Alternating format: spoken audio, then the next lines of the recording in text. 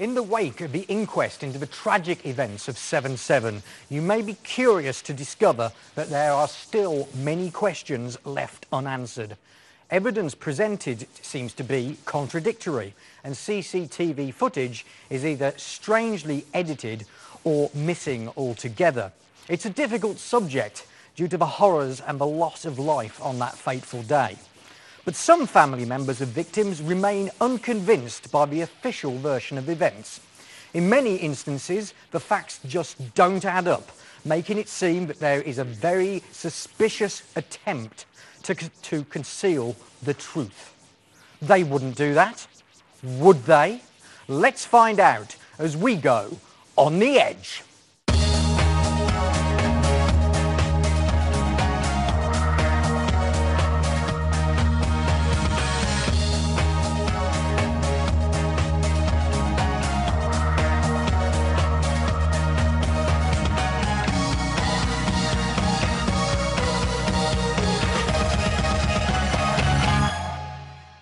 Good evening, everybody. Welcome to On the Edge. I'm Alex G, your host. And don't forget, this is interactive. This is live TV. You can take part. Don't forget, the way to do it is to text 86686. You start with the word EDGE, E-D-G-E, leave a space, then give us your message. And taking those messages tonight is Melissa. Melissa, welcome again to the show. Thank you. And I must admit, the wardrobe is getting more vivid as the days go by. I'm trying to keep up with you, Alex. Oh, well, there we go. There we go. So it's something to go alongside our black backdrop. So let me introduce our guest tonight, Tom Secker. Welcome. A researcher, filmmaker, and best known for your work to date of Seeds of Deconstruction. A very, very sort of tight expose of where the facts don't quite match in the 7/7 inquests and evidence that has been presented to the public. Now, please tell me, what actually inspired you to get involved in doing a movie like that? Well, I mean, I've had an interest in researching terrorism for many years, ever since I was a student, really. Mm-hmm. And when 7/7 happened, I instantly felt that, you know, this was something that didn't really add up, that what we were being told probably wasn't true. Mm-hmm. Over time, it's become clearer that it really probably isn't true. And I felt that the existing movies that were out there that were about 7/7 maybe didn't cover everything that they should do, and that there were other things to look at. And so I felt it's time for me to enter this and do my own work on it. And certainly the difference between, I think, your movie and many others out there is you don't get into conjecture. You stick very much to the facts and let them speak for themselves. Yeah, certainly, or at least the reported facts, at least, you know, what it is that we've been told, what reports say, what the media have said, yeah. Right. Well, I think we get straight into a video clip at this point, and this is video clip number 3, if ET can stand by on that. So we'll just have a look at this. Now, this is actual footage from Luton.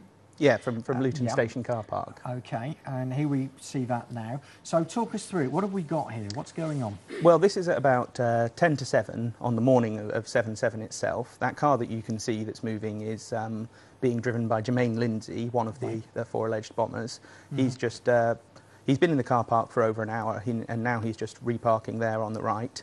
Yeah. And I mean, he's come across from Aylesbury. He's waiting for the other 3 to come down from Leeds. Right.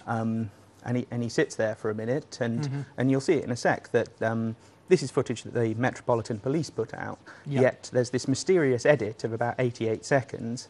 So we're actually going to see a clip here for some reason. And there's the cut. Yeah. So why is that? Why have we lost 88 seconds? Oh, look, there's a Jaguar. Well, in that space that's in the foreground, you see another car has appeared in that 88-second gap. So if you keep your eye on that, but also keep your eye in between the 2 columns of cars in the background, because what you're going to see is the other 3 men who've driven down from Leeds. They drive into the car park, and they're going to park on the right next to Jermaine Lindsay. Yeah. And just as they're doing that, the Jaguar starts up, as it will in a second, and it drives off. So literally, this is where we've got the majority of the suspects together. about to make their trip to London. Well, they're just about to meet up that morning, Yeah. And that's the Jaguar driving off, and you'll see the other car coming in at the back. Right, so... And then there's another mysterious, I think it's about 76-second cut, just as the Jaguar is driving past them. Right, right. And there you go. So we get another cut in there. And this isn't faulty equipment. This is literally a very strange edit going on. Yeah, I mean, they've explained that there were malfunctions with other CCTV systems that morning. They've never said anything about Luton Station having that problem, so we can only assume this is something that the Metropolitan Police or some other authority has actually cut out of the video. They've just, you know, taken those sections, they've blacked them out. Could they possibly be saying, oh, well, there's nothing to see there, we shouldn't worry about that, it's not really important? Do you think that's going to be their line back on that?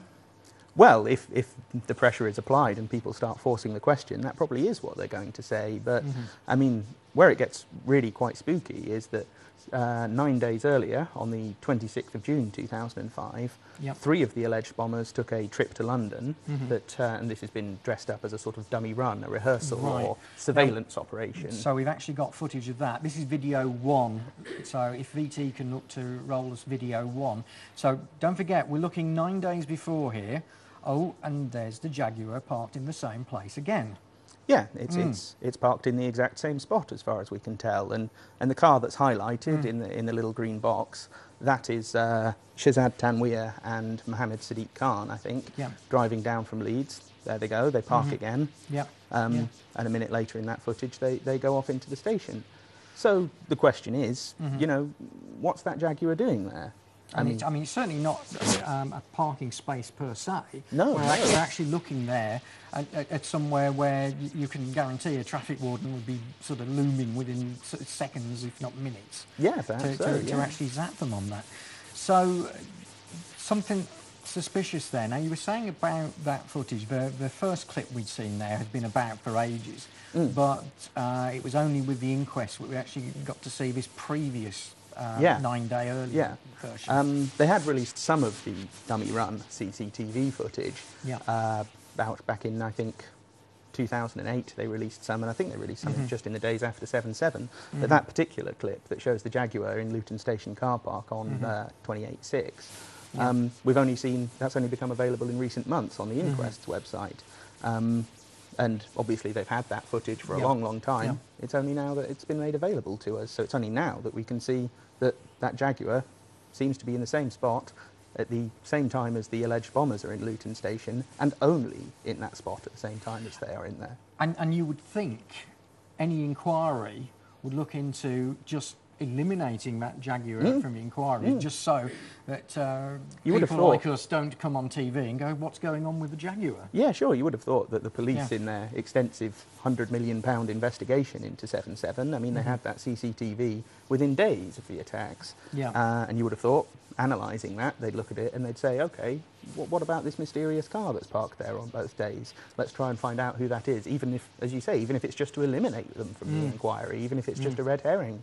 But they've never said anything about it. The Metropolitan Police never issued any statement about that car, asking did anyone see it there, or who was in it, or were you driving that car that morning, or anything of the sort. It seems to go against standard police practice in this sort of affair, really. Very much so. So in terms of what people know about 7/7, they will know that recently we've had the inquest verdict.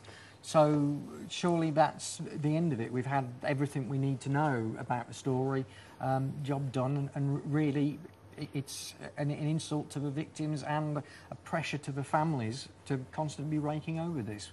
What would be your response to that?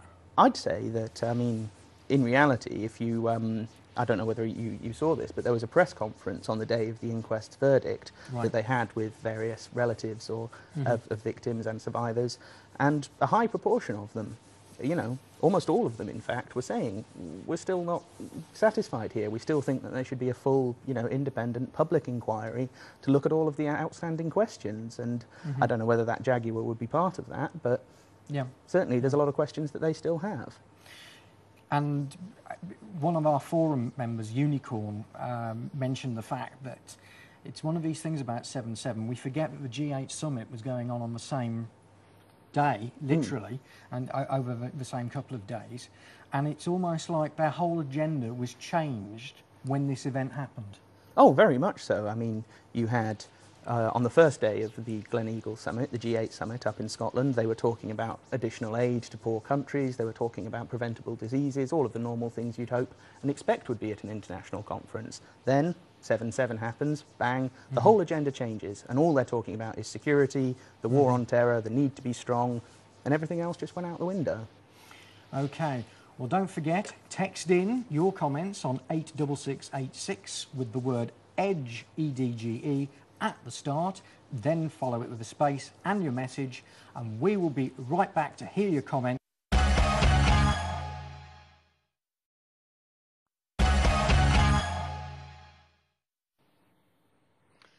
Welcome back to On the Edge. I'm Alex G, and I'm here with my special guest, Tom Secker. But first, let's go and see what's been happening on the text. Let's see your comments. Melissa, what abandon do we have from our texters? A few text messages starting to come in now, but before the break, Brian77 from our web forum has said, glad that you've got Tom on the show. He said, Seeds of Deconstruction is a very thorough documentary. Oh, a compliment, lovely. Yes. That's what we like. Dennis says, why aren't the Met investigating more thoroughly who or what is scaring them off? And he also asks, can you read the number plate of the Jag? That's an interesting thing. I suppose this is down to the quality of CCTV. Is there anyone who's been able to forensically analyse this? With Not that I've seen. I mean, I've looked at that clip a number of times myself, and a lot of other people have. I've never been able to make out a number plate, and I don't think the footage is of good enough quality, or certainly not the releases that we have already. It certainly is this thing with CCTV footage that it's very difficult to make anything stick with this quality of material. Yeah, the resolution just isn't there, the quality of image just isn't there. So if we move on now to some of your major problems, let's say, with the 7/7 official story as it stands, I gather there's an interesting little aside concerning explosive residues at all the bomb sites that we're talking about here. Yeah. So what's the story there? Well, I mean, the story is that in the initial days after 7/7, all of the reports unanimously were saying these were commercial or military-grade explosives. Yeah. They then discover this supposed bomb factory up in Leeds, and the story changes, and they say these are now acetone peroxide. They are homemade explosives, Yeah. TATP, HMTD, that kind of thing. And they've maintained this story, and it's in all of the official reports and in all the media coverage. Yeah. But the problem is, and they confirmed all this in testimony at the inquests, is that they never actually found any chemical residues of the explosive used at any of the 4 locations.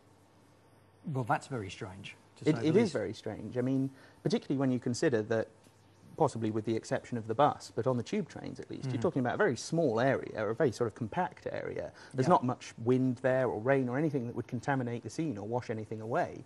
Normally, in that kind of attack, in that kind of explosion, you would be able to identify the chemical residues within a matter of days. It shouldn't be ambiguous, and yet we're told there's just no evidence for this. Yeah. And so the question, what caused those explosions, we essentially don't have an answer to. We don't know what caused the explosions. We don't know. We don't have any forensic evidence connecting those to this supposed bomb factory up in Leeds. And so without that piece of the puzzle, without that piece of the story, it's hard to believe anything that they've said about it. And I mean, we mentioned the bomb factory because that's how everything seemed to be tied together to say that these were the guys that had done it, and this is the way that they carried out their action. But I gather you were saying there's something very interesting about that bomb factory in terms of what was and what was not there. For instance, a lot of papers have covered the fact that in the bath, that's where they made the explosives. Yeah, that's supposedly where they, brewed them up and mixed the ingredients together and actually produced these bombs. And for years, this was the story that, they boiled up the bombs in the bathtub kind of thing. But now at the inquests, they're saying, actually, they didn't find any explosive residue or any sort of the leftovers of a chemical process to produce bombs. And they said that they think it's now some sort of pesticide, which is very, very, very strange. I mean, surely they knew this years ago. So why have they spent the, 5 years, 6 years since saying that this was explosives? But if you ask people, they will still tell you, well, they were boiling up the bombs in the bath. And this is completely fabricated from what we're saying. It seems to be, yeah. I mean, people believe this because they've been told it over and over and over again, but in reality, you do a bit of picking, you do a bit of looking at it, and the evidence simply isn't there. Okay, well, let's move on to look at some of these sites and some of the diagrams. Perhaps if we take Piccadilly line first. Now, image 5, I think, is of where they found Lindsay's body, who was the alleged bomber, the supposed bomber, at Piccadilly. Yeah, this is a diagram that is drawn by a forensic investigator, a policeman of some sort. You see in the middle of the diagram there is what they call the bomb crater. That's presumably where the explosion happened. But on the right, at the end of the carriage, you see 2 areas marked X and Y.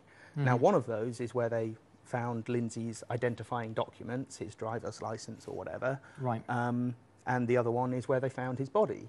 So you've got an explosion going off in the middle of the carriage, supposedly carried out by Jermaine Lindsay, yet his ID and his body are found right at the end of the carriage.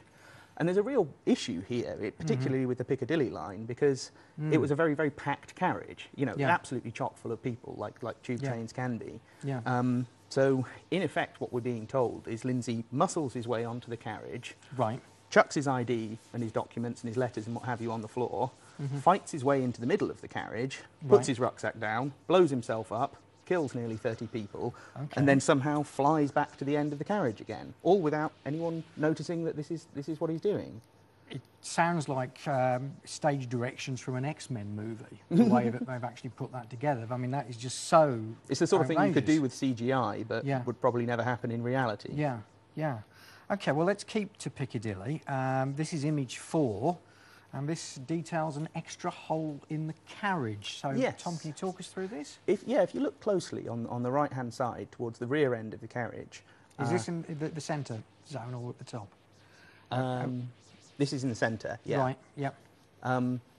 You will see that they've made notes on this as to what's happened in this carriage.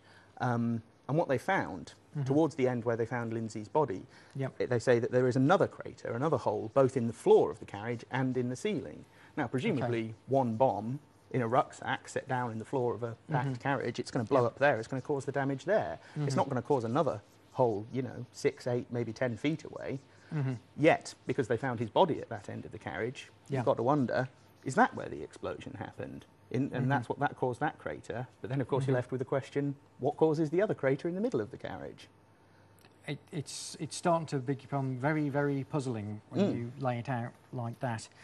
We've got one more image from Piccadilly, which is image 8. Now, this is the actual police diagram of the carriage. Yeah, this is a model that the MPS, the Metropolitan Police Service, put together, and this was available on the Inquests website. And you can see, if you look closely, about 2/3 going left to right, 2/3 of the way along, that's where the explosion supposedly happened. That's where they have Lindsay, that's where they have the sort of purple part of the diagram indicating the explosion. So they obviously think it was there. It was by that set of, the second set of double doors there, rather than anywhere nearer to the back of the carriage. But from the testimony of their own police officers and their own diagrams that they've drawn, it suggests otherwise. OK. Well, let's move on to Aldgate now. Sure. And we've got a trio of images from that. Now, this is image 1. This is by Michael Henning. So what are we looking at here? OK, Michael Henning was a passenger in the next carriage along. Towards the top of the screen, that's the carriage where the explosion happened. Michael Henning is in the next carriage. He's marked himself with an X and a little arrow saying, that's where he got onto the train. That's in the lower carriage there, Yeah. In the upper carriage, you can see next to one of the seats, this is where he says he saw a man. He doesn't particularly identify this man. He says his recollection is somewhat, dodgy as to quite what the man was wearing and so on. But that little circled X, that's where he says he saw someone. And if you read the Home Office narrative, that man that they're talking about in that seat was Shazad Tanweer, was the supposed suicide bomber at Aldgate.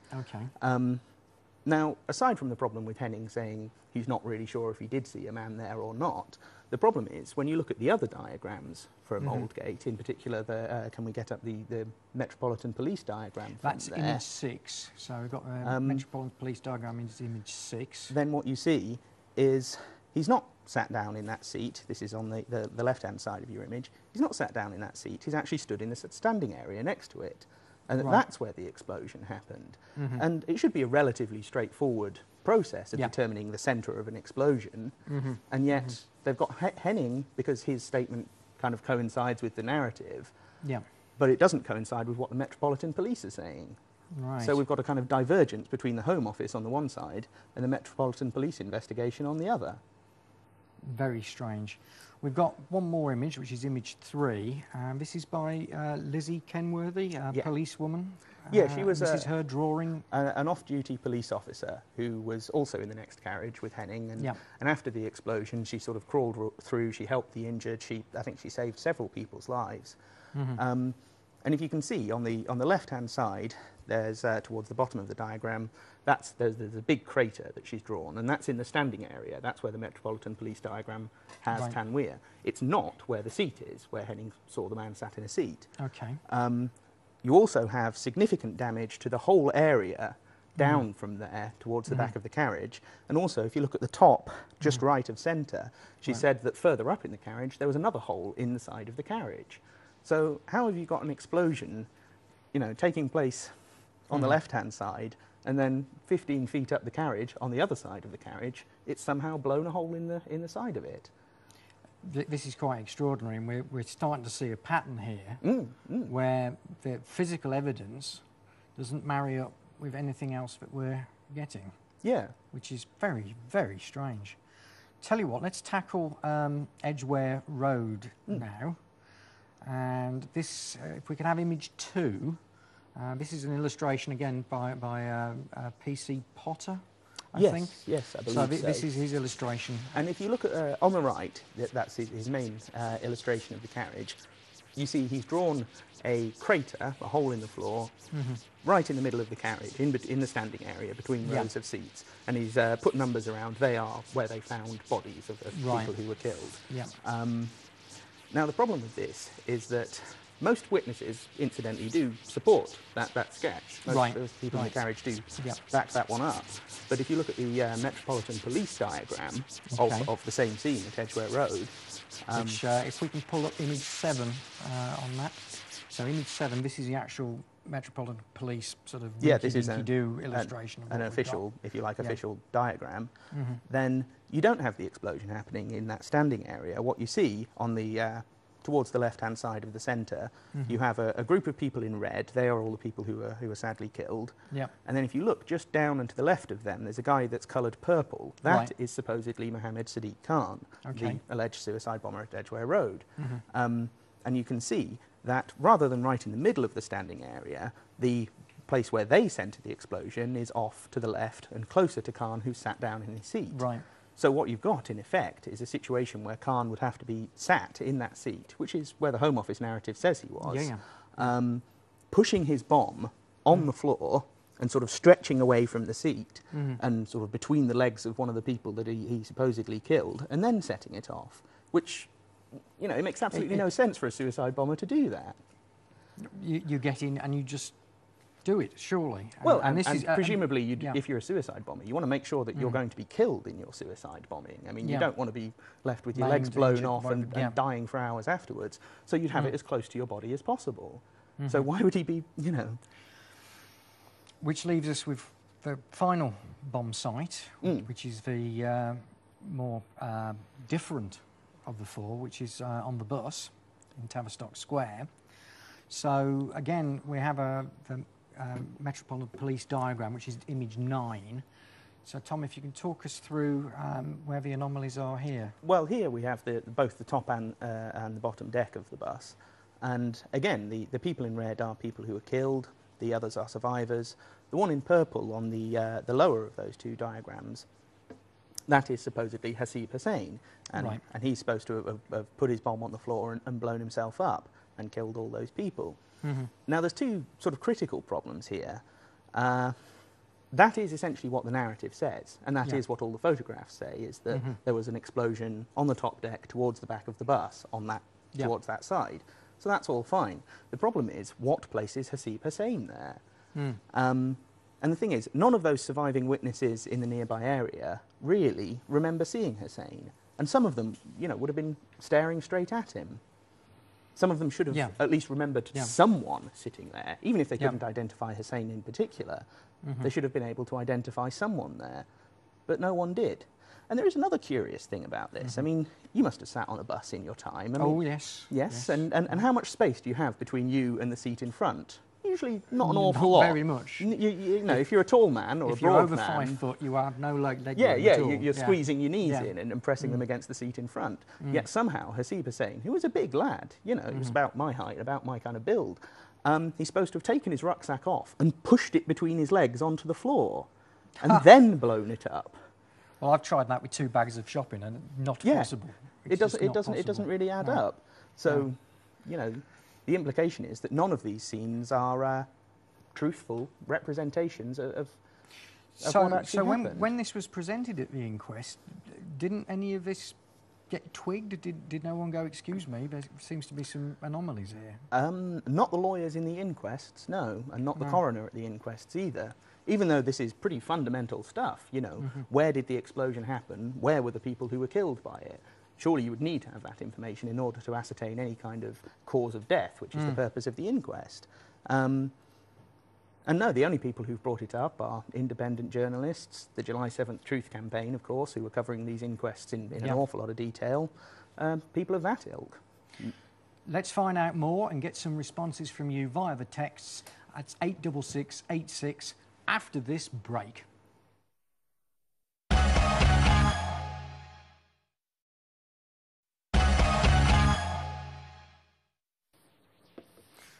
Welcome back to On the Edge. I'm Alex G, and we're here with filmmaker Tom Secker talking about 7/7 and some inconsistencies that the inquest didn't actually pick up on.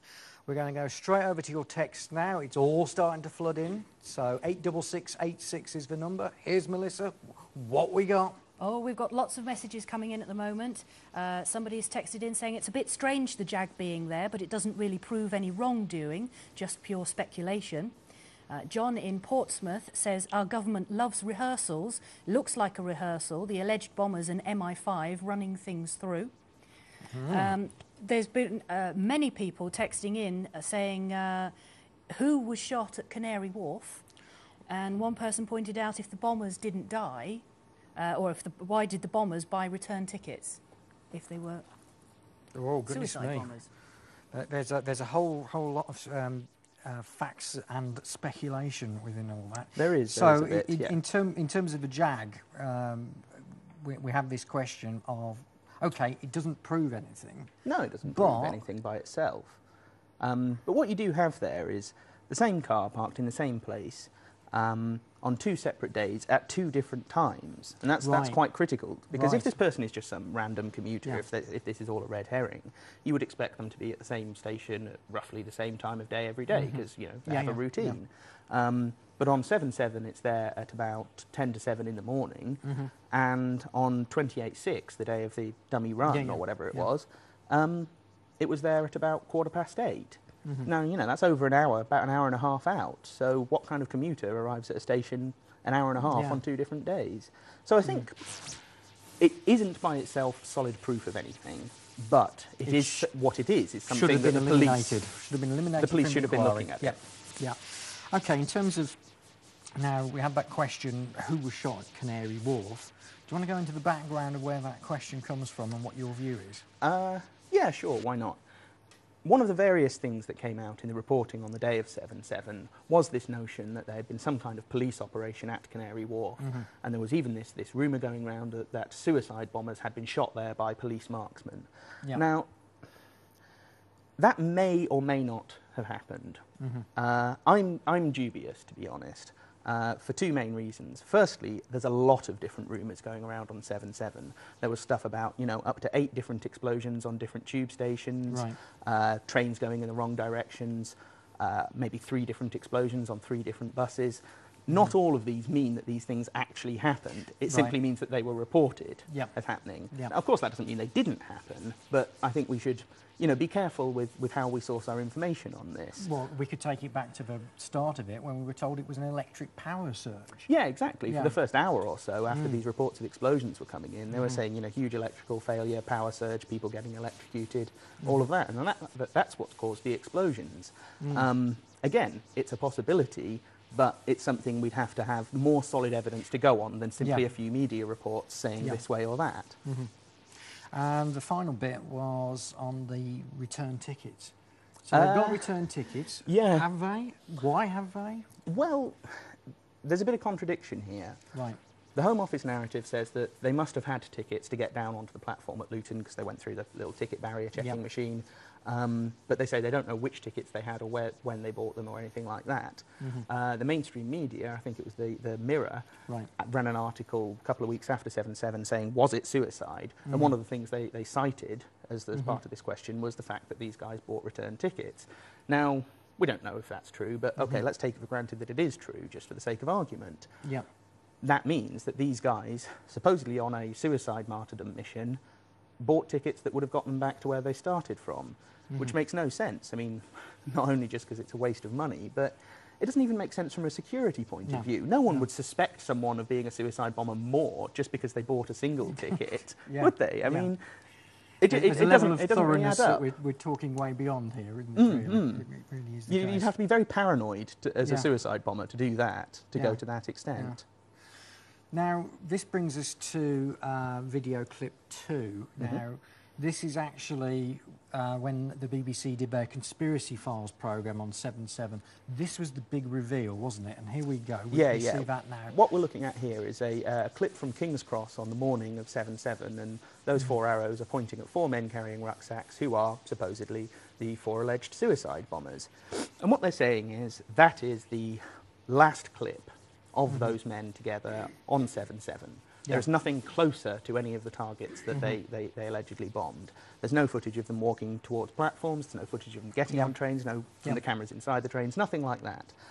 And the reason they explained this was, at the inquests, is that supposedly the CCTV system at King's Cross that morning malfunctioned. It was stuck on that one camera that we just saw for the exact period that those 4 men were supposedly walking through the station, from about 8:30 to about 8:50. Right. And what's particularly strange about this is that people have been asking for that footage pretty much since day one. Various people of various different types and motives and what have you. They've never before mentioned this notion of the CCTV system at King's Cross malfunctioning, and they've never said that that's why we don't have those images and why we can't show them to you. It's only now, you know, 5.5, 6 years after the event, they've finally sort of pulled this excuse out of the bag. And, okay, maybe it's true, maybe that system did malfunction, but it's not very believable to me. Or if it did malfunction, perhaps there's more to the story as to why it malfunctioned. We're once again into this business of selective CCTV footage that we're allowed to see. And those who have been following us here on The Edge will know that there are various incidents like 9/11 and so forth, and the Princess Diana tragedy. And the Oklahoma City bombing in '95. Absolutely. All these incidents where the CCTV, just for that period of time, plays up. So, well, and we're told it's so important for our security. That's why we're covering our streets with thousands of cameras. That's why if you've got nothing to hide, you've got nothing to fear from the CCTV cameras. And yet it seems that at almost every critical event that happens in the history, not just of this country, but of other countries as well, the CCTV always seems to fail. So what use is it? What purpose does it even have? And this is the thing, we have more cameras per head of population in the UK than anywhere else. Yeah, and I think we that's have true. 7/7 as an illustration that it doesn't actually prove what is necessary to be proven to stop all the doubt. And people are going to say, when they see this programme tonight, they're going to say, well, yes, there's an anomaly there, there's something strange there, and in your film, Seeds of Deconstruction, you start by actually explaining the history of false flag terror incidents, Covert ops, covert public operations, deceptions, all of etc. that. So, I mean, are you leading in a particular direction on this then? Well, the reason why I put that in the film, obviously I have a suspicion that 7/7 was some kind of black op, otherwise I wouldn't have made that film. Right. I don't know it was the case. I'm not pushing necessarily to say that people should believe that that was what happened. But I'm saying two things really in doing the film in that way. The first is to the mainstream media, saying, because they've poo-pooed this notion, they've dismissed it as a conspiracy theory, they've ridiculed it, all the rest of it, when in reality there are tons of historical precedents that suggest that could have been exactly that's the thing that happened, because that's the sort of thing that has happened.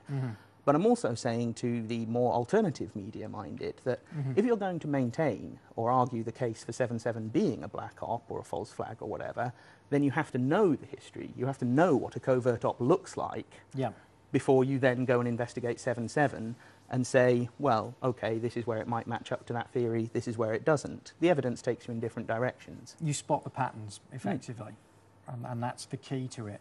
Because it seems to be that the same modus operandi seems to play out in all of these. Up to a point, certainly, yeah.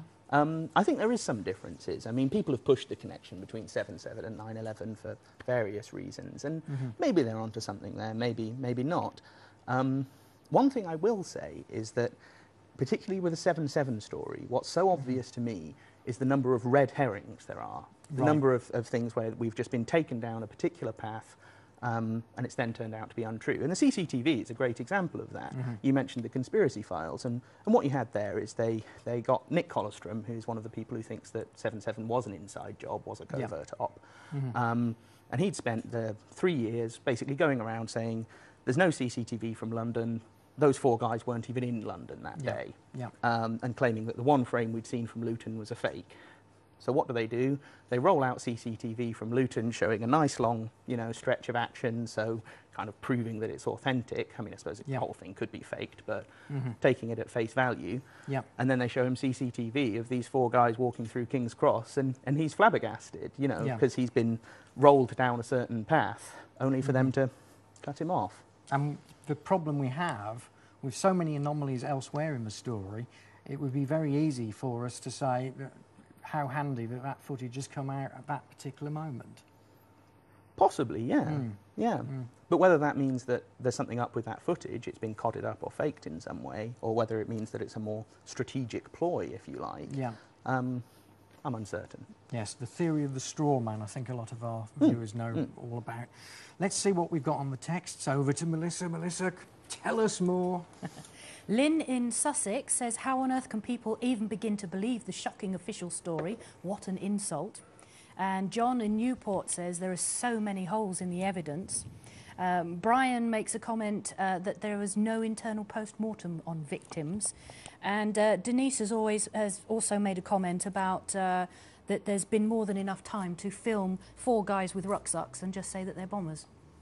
Right, which was where we were looking just then. So, Tom, I mean, why do people have so much faith in the official story? Mostly because an awful lot of people haven't looked into it. And so one thing that, if you're out there, if you're one of those people who does research 7/7 and is very motivated to do something about this, one of the things you can do is spread this information to the people around you and encourage them to look at it. Because the more people look into this stuff, presumably the more people are going to see these massive holes and the absence of evidence and all the other problems. And so the less and less faith they will have in it. Obviously, the number one reason why most people believe it is simply because they've been told it over and over again. It's a nice, simple story that can be wrapped up in a box, stuck a pretty bow on, and they sell it to people.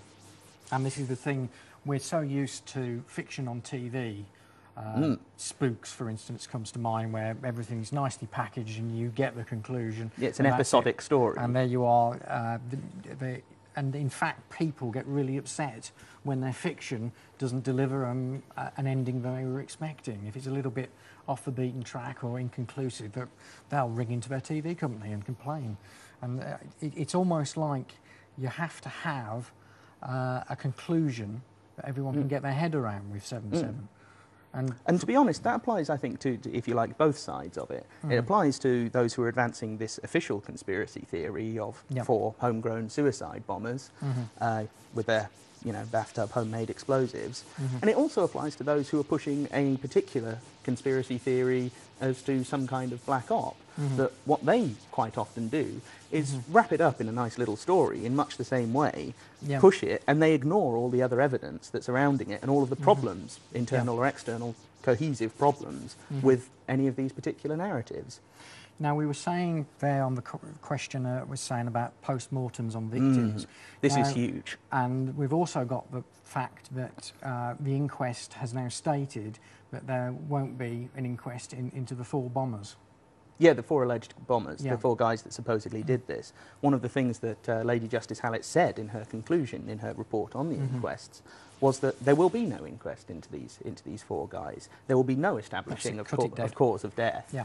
And that's a real problem, because unless they can demonstrate that these 4 guys were in those places with those bombs that they supposedly had and intentionally detonated themselves in suicide attacks, then the whole narrative has a huge hole in it, basically. But if they never hold the inquest into those 4 guys' deaths, then they never have to answer that question. Interesting. Now, where can people find your film? Where can they find Seeds of Deconstruction? All over the place. I mean, it's widely available online. It's on YouTube, the full version, and in a playlist sort of split up into chunks. It's downloadable on blip.tv and StageView and several other video sharing websites. I mean, it's quite easy to find. If you Google it, it comes straight up. And I should say, I should point people in the direction of the July 7th websites as well. Absolutely, they've been doing sterling work. They recommended Tom to us, so thank you very much. You did a sterling job in saying that to us. So it's been terrific to see you here, Tom. Thanks very much for joining us. It's been our absolute pleasure. Just leaves me to say a few bits and pieces. Do sign up for our newsletter, which you can find at our website, and that website is edgemediatv.com. And why not follow us on Twitter? Our Twitter account name is on the screen there. We could do with lots more of you, and you get the full up-to-date information there as to what's coming up on the Edge and through the rest of Edge Media TV. So I hope you go and join us on our forums at edgemediatv.com. Come and see what people have had to say about all this. There's been some real ratcheted up debate, which leads me to say, under the radar, around the world, you've been on the Edge.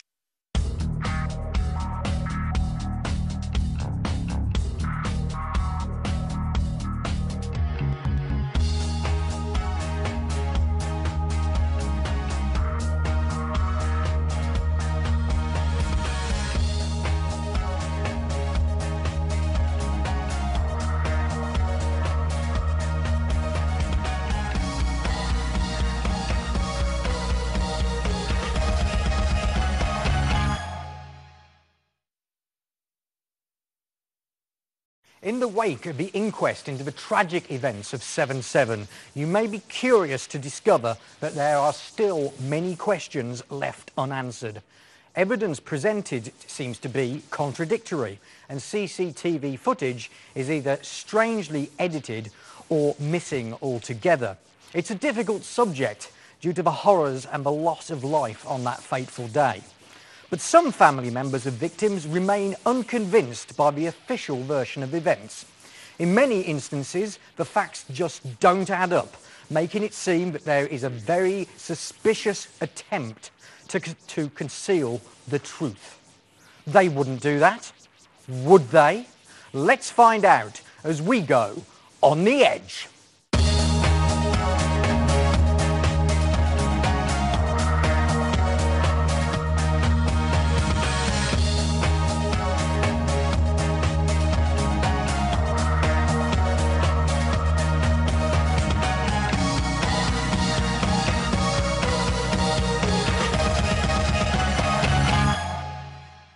Good evening, everybody. Welcome to On the Edge. I'm Alex G, your host. And don't forget, this is interactive. This is live TV. You can take part. Don't forget, the way to do it is to text 86686. You start with the word EDGE, E-D-G-E, leave a space, then give us your message. And taking those messages tonight is Melissa. Melissa, welcome again to the show. Thank you. And I must admit, the wardrobe is getting more vivid as the days go by. I'm trying to keep up with you, Alex. Well, there we go. There we go. So it's something to go alongside our black backdrop. So let me introduce our guest tonight, Tom Secker. Welcome. A researcher, filmmaker, and best known for your work to date of Seeds of Deconstruction. A very, very sort of tight expose of where the facts don't quite match in the 7/7 inquests and evidence that has been presented to the public. Now, please tell me, what actually inspired you to get involved in doing a movie like that? Well, I mean, I've had an interest in researching terrorism for many years, ever since I was a student, really. And when 7/7 happened, I instantly felt that, you know, this was something that didn't really add up, that what we were being told...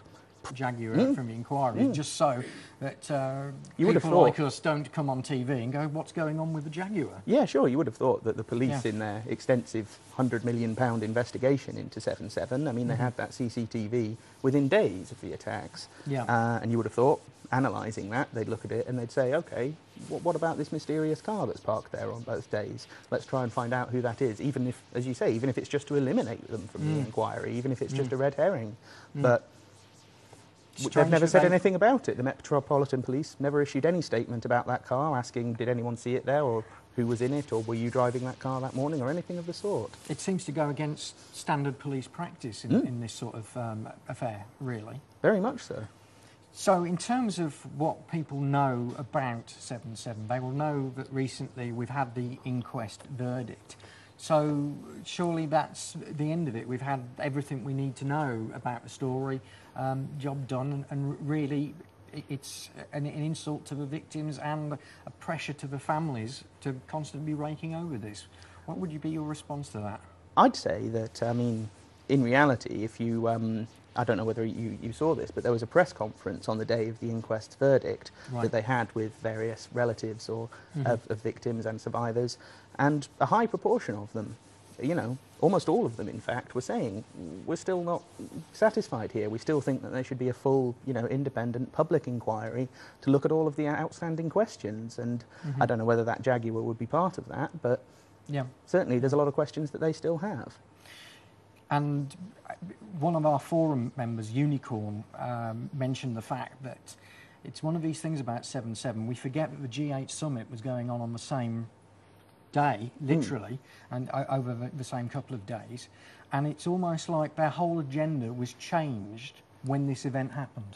Oh, very much so. I mean, you had, on the first day of the Gleneagle Summit, the G8 Summit up in Scotland, they were talking about additional aid to poor countries, they were talking about preventable diseases, all of the normal things you'd hope and expect would be at an international conference. Then 7/7 happens, bang, the whole agenda changes, and all they're talking about is security, the war on terror, the need to be strong, and everything else just went out the window. Okay. Well, don't forget, text in your comments on 86686 with the word EDGE, E-D-G-E, at the start, then follow it with a space and your message, and we will be right back to hear your comment. Probably wasn't true. Over time, it's become clearer that it really probably isn't true. And I felt that the existing movies that were out there that were about 7/7 maybe didn't cover everything that they should do, and that there were other things to look at, and so I felt it's time for me to enter this and do my own work on it. And certainly the difference between, I think, your movie and many others out there is you don't get into conjecture. You stick very much to the facts and let them speak for themselves. Yeah, certainly, or at least the reported facts, at least, you know, what it is that we've been told, what reports say, what the media have said, yeah. Right. Well, I think we get straight into a video clip at this point, and this is video clip number 3, if ET can stand by on that. So we'll just have a look at this. Now, this is actual footage from Luton.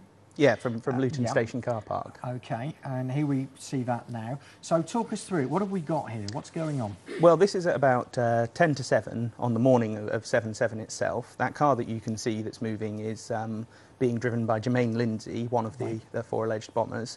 He's just he's been in the car park for over an hour, and now he's just reparking there on the right.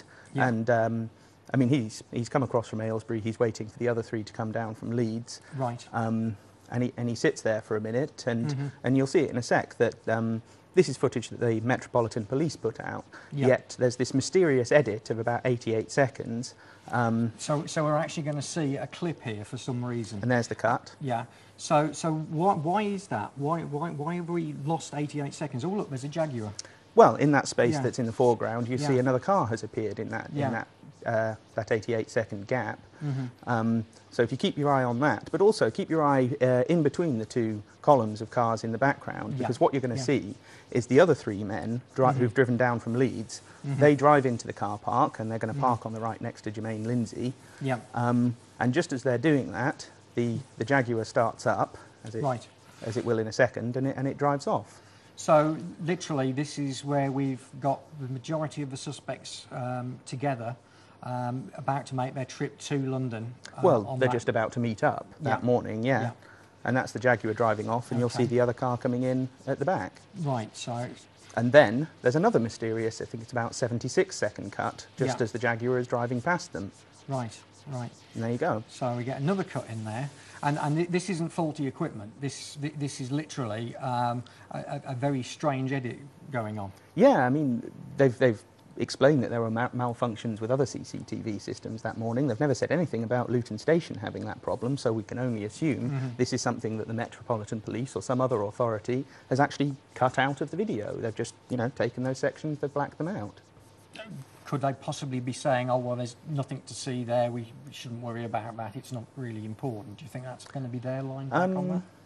Well, if the pressure is applied and people start forcing the question, that probably is what they're going to say. But, I mean, where it gets really quite spooky is that 9 days earlier, on the 26th of June 2005, Yep. 3 of the alleged bombers took a trip to London, and this has been dressed up as a sort of dummy run, a rehearsal Right. or surveillance operation. So we've actually got footage of that. This is video 1. So if VT can look to roll us video 1. So don't forget, we're looking 9 days before here. Oh, and there's the Jaguar parked in the same place again. Yeah, it's parked in the exact same spot as far as we can tell, and the car that's highlighted in the little green box, that is Shahzad Tanweer and Mohammed Sadiq Khan, I think, Yeah. driving down from Leeds. There they go, they park again, Yep. and a minute later in that footage they go off into the station. So the question is, what's that Jaguar doing there? I mean, it's certainly not a parking space per se. No, We're no. actually looking there at somewhere where you can guarantee a traffic warden would be sort of looming within seconds, if not minutes, Yeah, perhaps to actually zap them on that. So something suspicious there. Now, you were saying about that footage, the first clip we'd seen there had been about for ages, but it was only with the inquest that we actually got to see this previous 9-day earlier version. They had released some of the dummy run CCTV footage. Yeah. About back in, I think, 2008 they released some, and I think they released something just in the days after 7/7. But that particular clip that shows the Jaguar in Luton Station car park on 28/6, we've only seen, that's only become available in recent months on the Inquests website. And obviously they've had that footage for a long, long time. Yeah. It's only now that it's been made available to us. So it's only now that we can see that Jaguar seems to be in the same spot at the same time as the alleged bombers are in Luton Station, and only in that spot at the same time as they are in there. And you would think any inquiry would look into just eliminating that.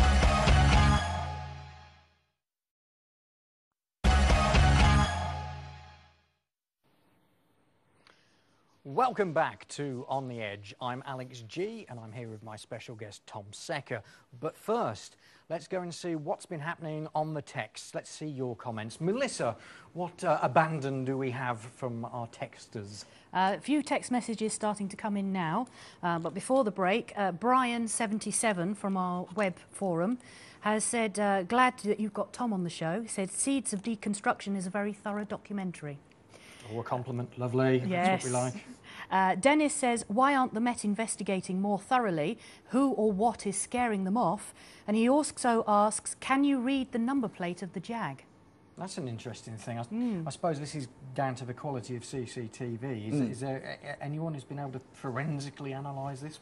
Not that I've seen. I mean, I've looked at that clip a number of times myself, and a lot of other people have. I've never been able to make out a number plate, and I don't think the footage is of good enough quality, or certainly not the releases that we have already. It certainly is this thing with CCTV footage that it's very difficult to make anything stick with this quality of material. Yeah, the resolution just isn't there. The quality of image just isn't there.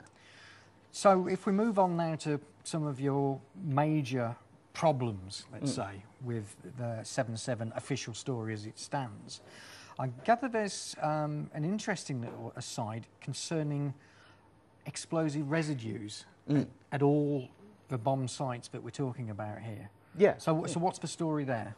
Well, I mean, the story is that in the initial days after 7/7, all of the reports unanimously were saying these were commercial or military-grade explosives. Yeah. They then discover this supposed bomb factory up in Leeds, and the story changes, and they say these are now acetone peroxide. They are homemade explosives, TATP, HMTD, that kind of thing. And they've maintained this story, and it's in all of the official reports and in all the media coverage. Yeah. But the problem is, and they confirmed all this in testimony at the inquests, is that they never actually found any chemical residues of the explosive used at any of the 4 locations. Well, that's very strange. It is very strange. I mean, particularly when you consider that, possibly with the exception of the bus, but on the tube trains at least, you're talking about a very small area, or a very sort of compact area. There's not much wind there or rain or anything that would contaminate the scene or wash anything away. Normally, in that kind of